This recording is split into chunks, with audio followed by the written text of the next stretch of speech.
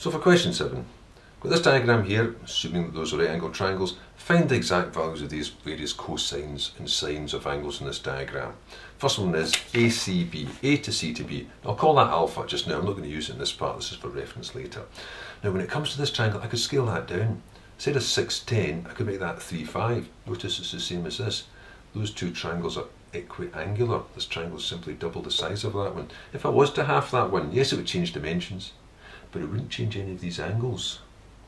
If you're not happy with that, I'll just stick with them the way they are, just to show how much longer, well, that's not much longer in this case. So 6 and 10 using Pythagoras, 36 and 100, 136. That would be the square root of 136. Now 4 goes into that, obviously, because that's 2 times something and that's 2 times something. So 4 into that would be 4 times 34. Take the 4 out, 2 root 34. Which means the cosine of ACB is going to be the adjacent, which is 10, I'll put it here, over 2 root 34, and then that'll just cancel to 5 over root 34.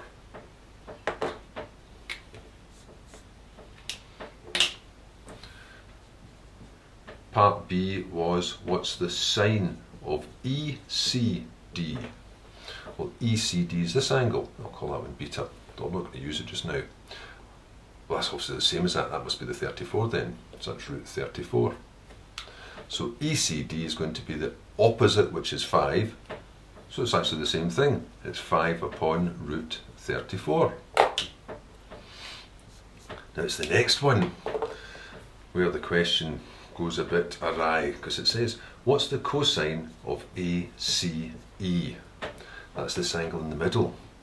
Now because you've got similar triangles, these two angles must be the same in both triangles. So if that's alpha, that must be beta.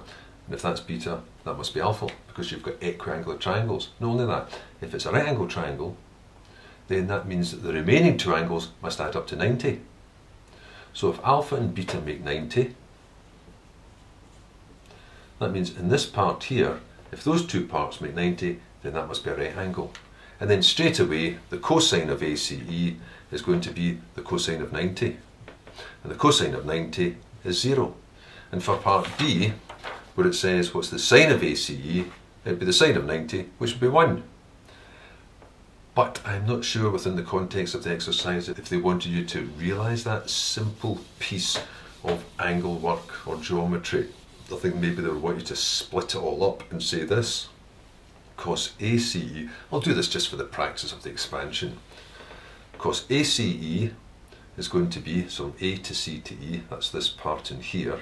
You think, how can you get that part in there? Well, it would be 180 minus these two. It's going to be cos of 180 minus the alpha plus the beta. You could write it out that way, just giving the names alpha and beta instead of the more cumbersome varieties there.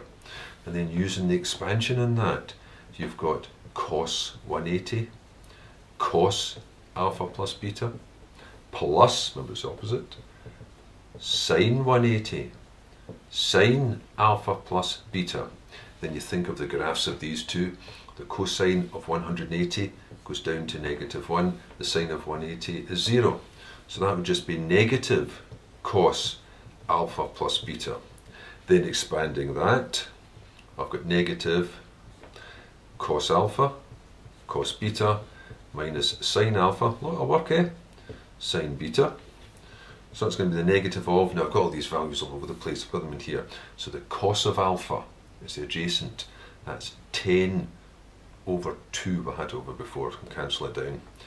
5 over root 34, the cos of beta, so adjacent to the beta is 3 over root 34, minus the sine of alpha, opposite, so that's 6 over that, so that will be 3 over root 34, times the sine of beta, the sine of beta is opposite, which is 5 over root 34, and those two are obviously the same, so it's a negative of 0, which is 0, which is what you had before.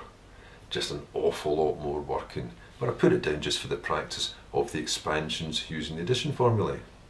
And it would be the same if I wanted, for the last part, the sine. So for the sine of ACE, ACE again being this angle in here.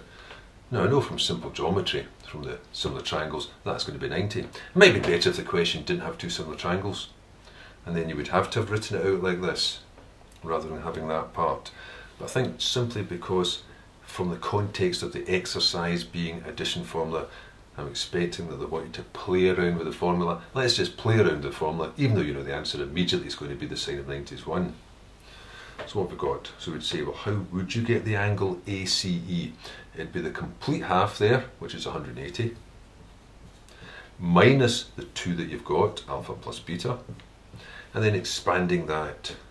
So it'd be sine 180 cos alpha plus beta minus cos 180 sine alpha plus beta. Then those two are exact values that you know from their graphs.